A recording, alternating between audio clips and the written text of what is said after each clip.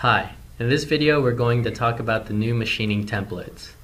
What this will allow you to do is to be able to make machines faster and simpler without having to go through and modifying the controller and the project file.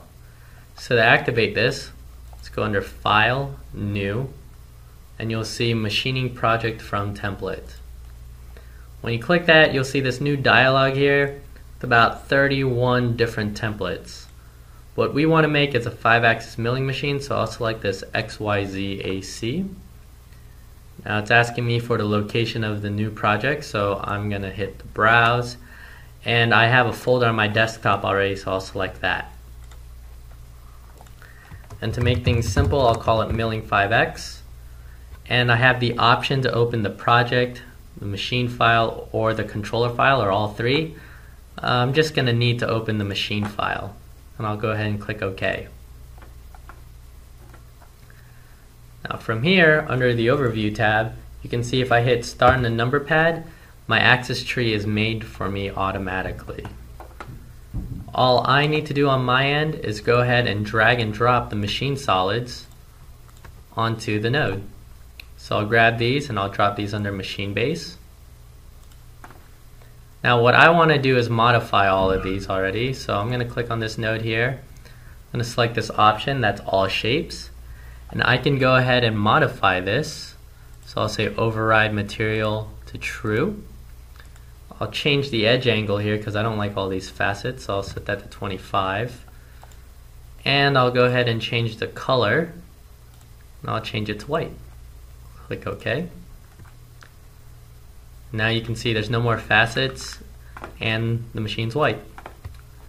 So what I want to do next is move all the solids to their respective axis. So I'll take A, drop it onto A solids, C under C solids, X under X solids, Y under Y solids, and Z under Z solids. Next, I'll set my axis limits. So for X, I'll say it's -400 to +400. Y, I'll do the same thing.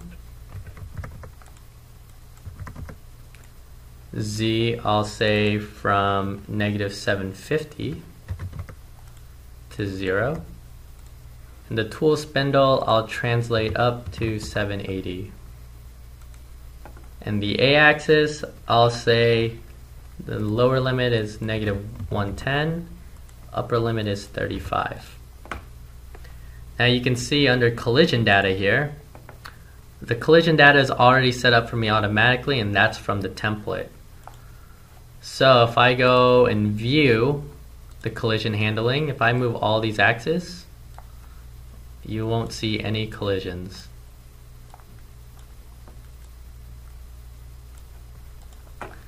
The only thing I have to do from here is hit save. Now I have a file here in ESPRIT that's trying to do 5-axis cuts on a 3-axis machine. So let me go ahead and change that to the new machine we just made. So I'll go browse for it on my desktop here, Milling 5X, select this machine, click OK. You can see that it changes.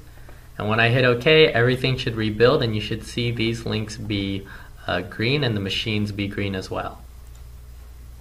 Okay, one more time. And I can go ahead and hit Simulate. And you can see now it's doing the cut. So that concludes our video for the machining templates. Thank you.